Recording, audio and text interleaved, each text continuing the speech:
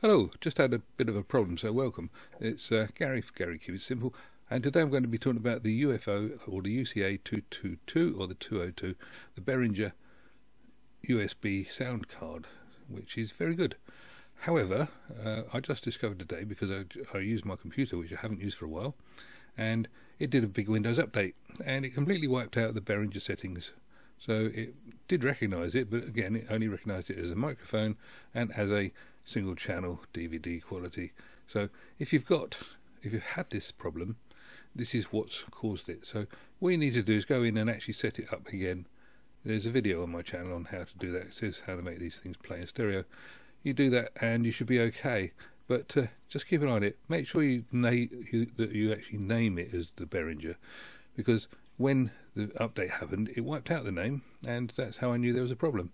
Anyway, hope this is of use to you. If you'd like to put any experiences in the comments, then that'd be great. And well, thanks a lot for watching. Catch you another time. Cheers. Bye bye.